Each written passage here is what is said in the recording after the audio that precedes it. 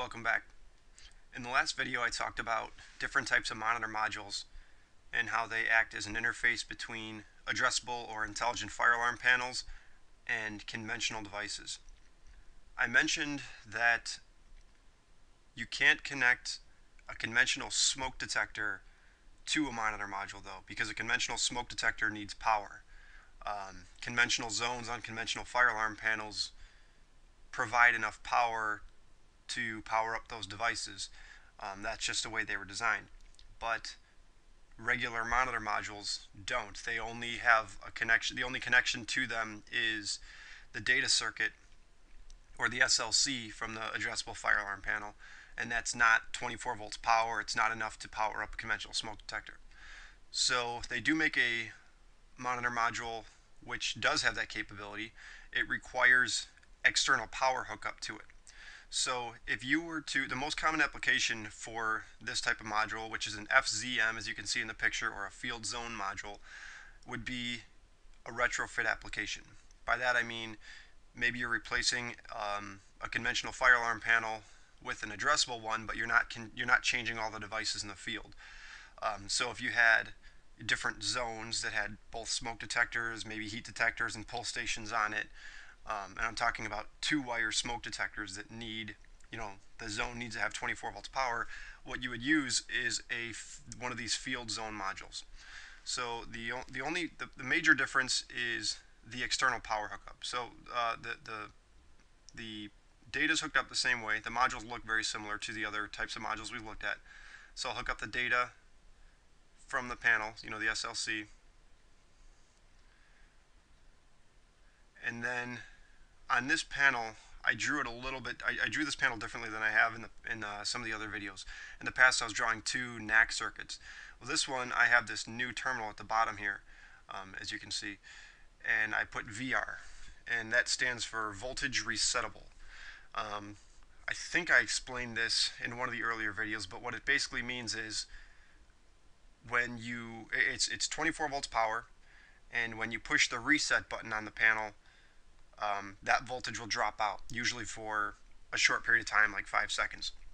So what I'm going to do is I'm going to hook that resettable power up to terminals 11 and 10 on the FZM. So bear with me here. Because of the way I laid this out, my wires are all going to be kind of crossing. That needs to go to 11, 10 here. So now this module has data hooked up. It's got external power, which would be 24 volts DC. And so what it does is it takes, and I think I explained in the FMMs that the data is what's essentially passed through to these terminals 6 and 7 down here and put out onto the module. In this application, it uses this external power to apply to terminals 6 and 7. So now you have enough power to power up a 2-wire conventional smoke detector. So if I had an existing zone of devices, let's say these are smoke detectors, maybe one's a heat, and then you have a pull station at the end, that circuit would still be hooked up the same way as it was in the past. It would be, now, this is just a conventional circuit now. So it goes into one smoke detector, out to the next, out to the next, to the pull station, and at the end we're going to have our end of line resistor. I'll do the same thing with the negative real quick. I'm just going to go to the bottom just to make it quicker. And at the end we're going to have our end of line resistor. Now if you're using a panel that does not have resettable power, then you can use an external power supply, but you'd have to go through a relay that drops out when the panel's reset, which is just a programming feature. It's pretty simple to do. I'm not going to draw that out and get into it right now. But so now these terminals 6 and 7, it's just a conventional circuit like it was, on the FMM1. The only difference is, like I've said a couple times now, you can have 24 volt or conventional smoke detectors, 2-wire smoke detectors that require 24 volts to work. This module, like the FMM1, could be Class A or Class B. I could draw a return. Instead of putting the resistor there, I could draw a return back to terminals 8 and 9 like I showed you in the last video. It's not a very common application, although I guess it's probably more common for the FZM than it would be for an FMM, just because it's mostly used in a retrofit application. So if you're at an older building, replace the panel, if the existing wiring were Class A, you'd probably keep it that way, and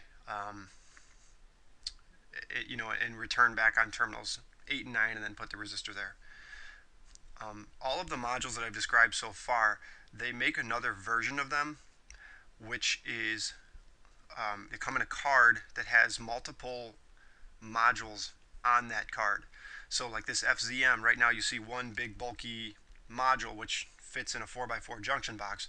They make a card, I don't know exactly what the dimensions are, but you would get 6 module points off of that one card. And all the hookups are the same. You still need data going to it. You still need power going to it, and then you'd have the output. Well, I call it the output, but the conventional circuit hooked up to it. And I think I will make a video on that at some point. But first I want to get through the rest of the different types of modules that are out there. Some of the output modules like control modules and relay modules and stuff like that. So that's where I'm going to end this video. I will see you in the next video.